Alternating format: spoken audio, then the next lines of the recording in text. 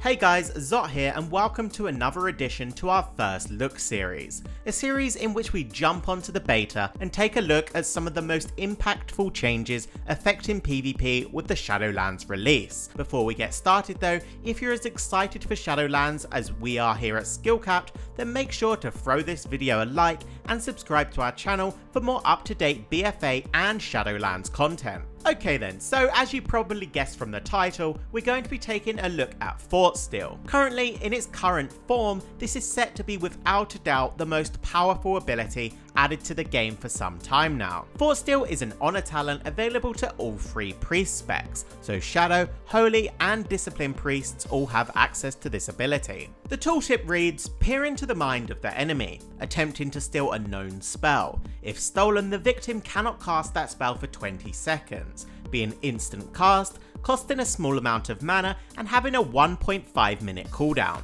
Whilst a little vague, how this ability actually works is sort of a druid symbiosis meets dark sim, however only are usable on classes that use mana, so things like warriors, DKs, DHs, hunters and rogues you cannot utilise Thoughtsteal on. Whilst you have the spell stolen, the enemy is unable to cast the spell themselves, so for 20 seconds you've essentially locked them out on that one specific spell.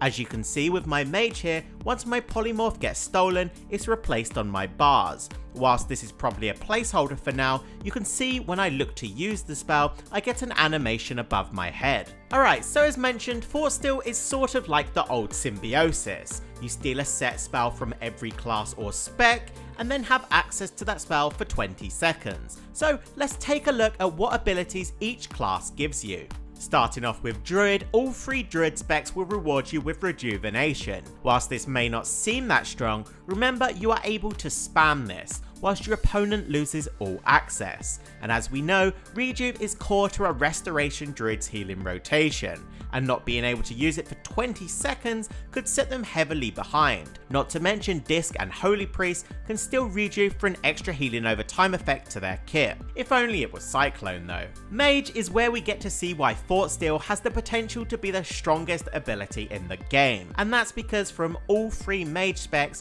you steal Polymorph. Now just let that sink in. This gives Shadow, Holy and Disc the ability to cast Polymorph. Imagine Shadowpriest being able to stun your healer into a silence, into a psychic scream, and then follow it up with a polymorph. Yeah, see what I mean. Or you queue up some 2v2 as a mage and meet Rogue Priest, with them stealing your polymorph and spam polymorph in your healer. And that's just covering the offensive potential of this spell. You can completely shut down a mage's setup by removing his ability to cast polymorph, a core CC for him, for 20 seconds when you're in trouble. Moving on to monks now, you're able to steal from Mistweavers only, and the spell you get is Renewing Mist. Overall, this one isn't too great. Renewing Mist is strong, but only when paired up with Counteract Magic, something you won't have when you steal this ability. And removing Renewing Mist from a monk for 20 seconds isn't really that impactful. Although you gain an extra hop, I just don't see this ever being worth taking for a monk.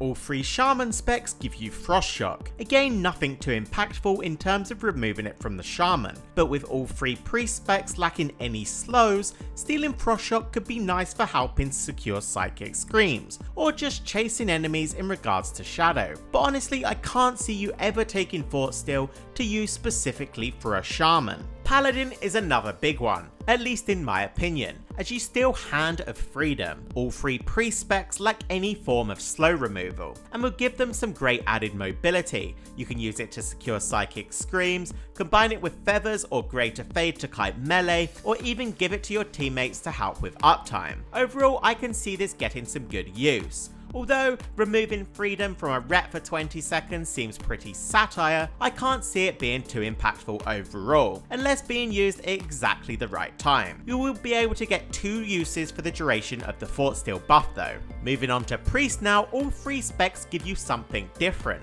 Starting with Shadow, they will give you Vampiric Touch. this isn't really something worth stealing in my eyes, but could lead to some really annoying gameplay with enemy priests dispelling Vampiric Touch and then making you unable to use it for 20 seconds so you cannot reapply it. As for just stealing Vampiric Touch though, the damage isn't great for Holy and Disc, and obviously if you're Shadow, you already have it anyway. Holy Priests give you Renew. With Renew being an incredibly weak heal to begin with, I can't see this ever being utilised. Holy has many other ways of healing, and gaining or denying Renew will never be worth taking Thoughtsteal for. Disc Priests, you get Penance. Again, a little better than Renew in some situations, giving Shadow some damage or healing on the Holy Skull, or just as a way to remove Penance from Disc. But again, I can't see Thoughtsteal ever being taken to utilise on any 3 of the priest specs. Leaving us with one last class, Warlock. From all 3 Warlock specs you still fear. This is one of the big ones.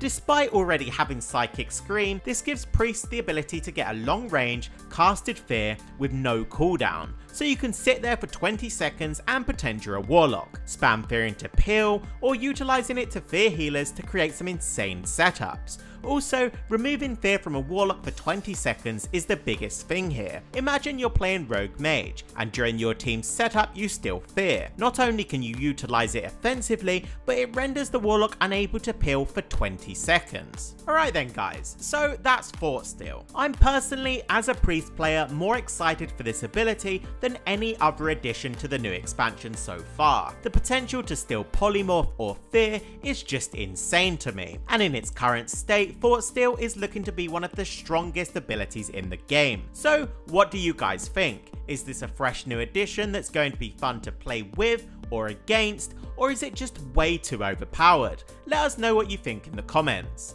But for now, that's going to be it for this video. Thank you for watching, and be sure to drop a like and hit that subscribe button if you would like to be updated the second we release any new content.